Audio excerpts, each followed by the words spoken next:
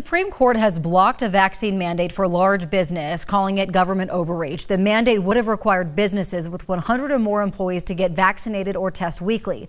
However, the Supreme Court did say the vaccine mandate for healthcare workers is legal.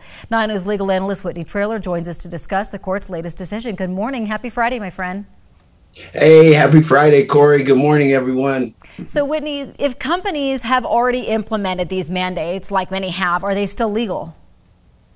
That's a great question, and I think they probably are still legal. So even though this mandate was deemed to be an overreach by the Occupational Safety and Health Administration, they're the ones who administered it, a private employer can still implement its own policies that will ensure workplace safety, and employers are required to, in fact, do that. So even if, and lots of employers have implemented mandatory vaccination policies because of the President Biden or the OSHA ruling, but others have done it just on their own. So I do think that they would still be legal. So that may play in here to my next question. If someone was fired for not getting the shots, can they sue with this latest ruling?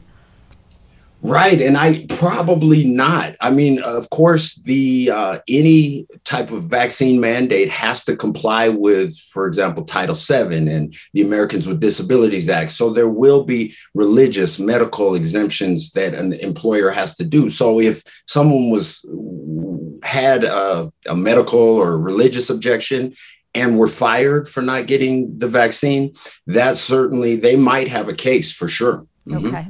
What about government positions like, let's say, the city and county of Denver? They require vaccines. Will this requirement, this vaccine requirement, have them reverse their position?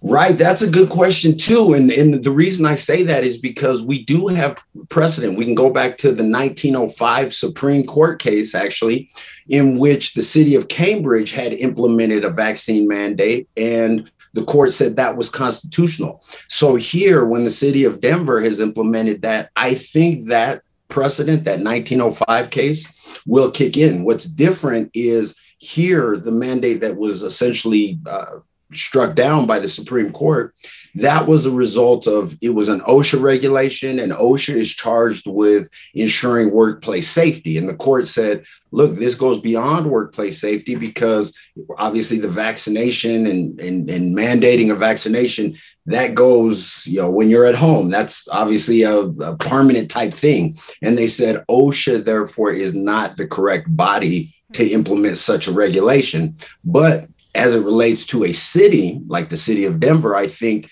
they would probably be lawful in maintaining their mandate. Based on previous cases, does this decision surprise you? Yes and no. I guess I'd say no, it doesn't surprise me because federal courts have supported state and local governments' power to regulate public health. Right. But they haven't done that with the federal government. This is also, it came down on a 6-3 opinion based on the liberal and the conservative justices. So, everybody ruled essentially how we thought they would in a lot of instances.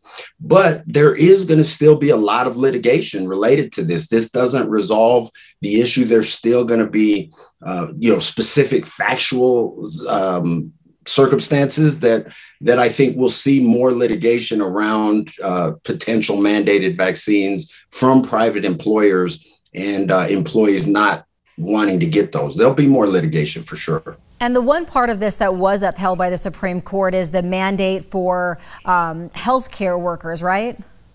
That's exactly right. So it was that decision was 5-4, where Justice Roberts and Kavanaugh joined the liberal justices. And so, yeah, what they're saying there is that, hey, the healthcare workers that are working for entities that receive federal funds, so hospitals and things like that, that mandated vaccine was upheld. And I think that covers maybe 20 million employees. That's the number, I think. I think you're right there. All right. Well, it's very interesting. And as you said, even though we have an answer here, there's a lot of litigation that's still being discussed and what's legal, what's not, religious exemptions, medical exemptions, all that kind of stuff. So I have a feeling we'll be talking about this a few more times in the near future, Whitney.